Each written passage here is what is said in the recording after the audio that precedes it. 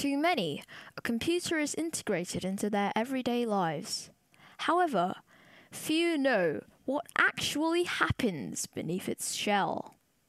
Today, we will explore the question, just how do computers work?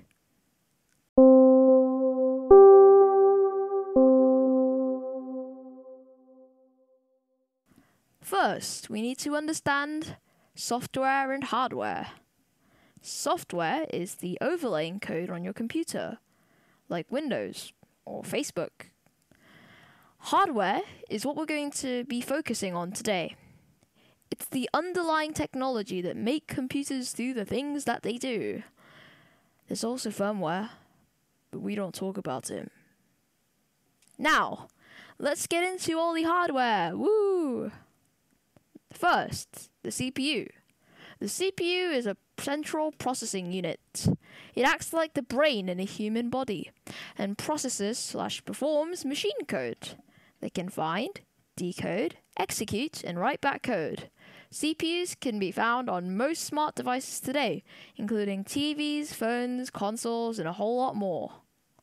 Number 2, the GPU, graphics processing unit. Its job is a bit like the CPUs, except its job is to perform the calculations associated with graphics and display. It's also pretty good at crypto mining, which is why, during the pandemic, no one could get GPUs, and training neural networks, AI. Number 3, the motherboard. The motherboard is like a skeleton for your computer. It's the base that links everything together. So in a PC, you need to link everything to the motherboard, as otherwise the parts can't physically communicate with each other. Number 4, the storage device, usually a hard disk or SSD. The storage device on a computer is like your long-term memory. Basically, all it does is store, move, or extract data.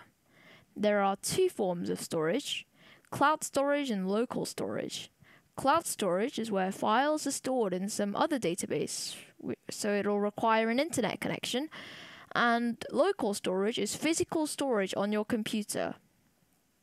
And finally, the RAM. It acts kind of like the short-term memory. The CPU and the GPU don't remember the calculations they have done or what they were going to do, and this is where the RAM steps in. RAM, random access memory, remembers all the information that may be needed at the current moment in time. Your health points in an FPS game, what each of the URLs are in your 329 Chrome tabs, and the song that you just paused, and etc. Number 6. Wait, it isn't final. Sorry. The PSU, power supply unit, draws energy from your plug socket and gives each of the components exactly how many watts they require. Yeah, so that was computers explained. Thanks for watching, and if you can spare just 0.5 seconds of your time, please use that time to press that white subscribe button. It really helps our channel, and bye!